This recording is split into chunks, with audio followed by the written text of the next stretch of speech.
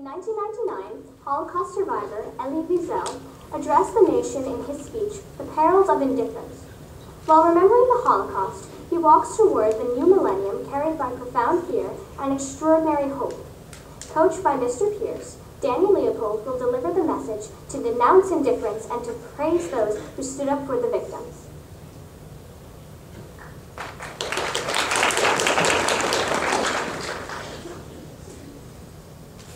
Years ago to the day, a young Jewish boy from a small town in the Carpathian Mountains woke up in a place of eternal infamy called Buchenwald. He was finally free, but there was no joy in his heart. He thought there never would be again. Liberated a day earlier by American soldiers, he remembers their rage at what they saw. And even if he lives to be a very old man, he will always be grateful to them for that rage, and also for their compassion. Though he did not understand their language, their eyes told him what he needed to know, that they too would remember and bear witness. And now I stand before you, the army that freed me, and tens of thousands of others, and I am filled with a profound and abiding gratitude to the American people. Gratitude is a word that I cherish.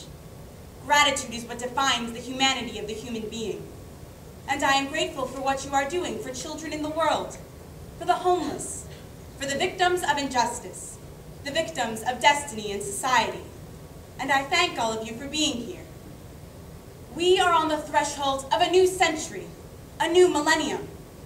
What will the legacy of this vanishing century be? How will it be remembered in the new millennium? Surely it will be judged, and judged severely, in both moral and metaphysical terms. These failures have cast a dark shadow over humanity. 2 world wars, countless civil wars, the senseless chain of assassinations, and on a different level, of course, Auschwitz and Treblinka.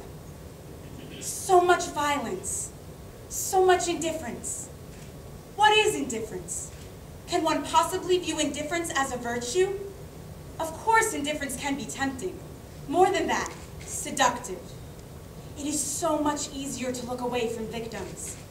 It is so much easier to avoid such rude interruptions to our work, our dreams, our hopes. It is, after all, awkward, troublesome, to be involved in another person's pain and despair. Yet for the person who is indifferent, his or her neighbor are of no consequence, and therefore their lives are meaningless. To be indifferent to that suffering is what makes the human being inhuman.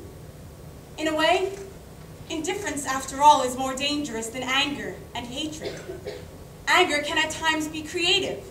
One writes a great poem, a great symphony. One does something special for the sake of humanity because one is angry at the injustice that one witnesses. But indifference is never creative. Even hatred at times may elicit a response. You fight it, you denounce it, you disarm it. Indifference elicits no response. Indifference is not a response. Indifference is not a beginning, it is an end.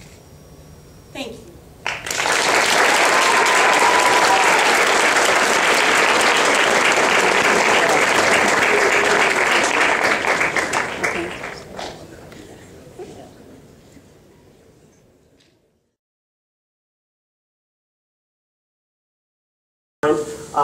I don't know how you'd make a decision. Girls, this was just a wonderful contest today. There was humor, there was drama, there was commentary. It was just great, and we all really appreciate it. Thank you.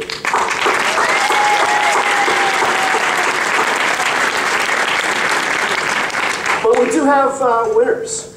Our second runner-up this year is Lorraine Best. Congratulations.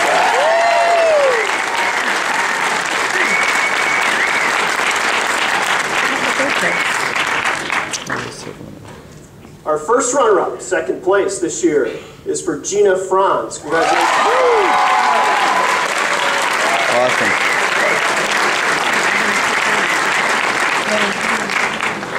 That's Courtney.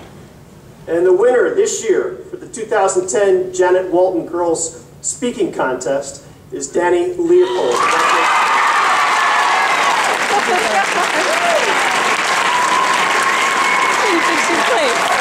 Oh my God. Oh my God. Thank you all for your attendance today. Thank you for being here, parents. Thank you for poking fun at me, Tom Cullen Gask. We really appreciate that.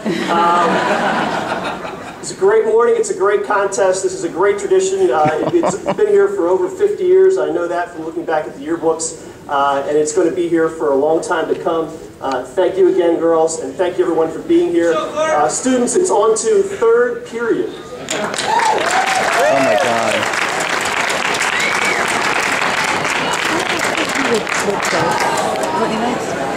Oh, I thought for sure she would.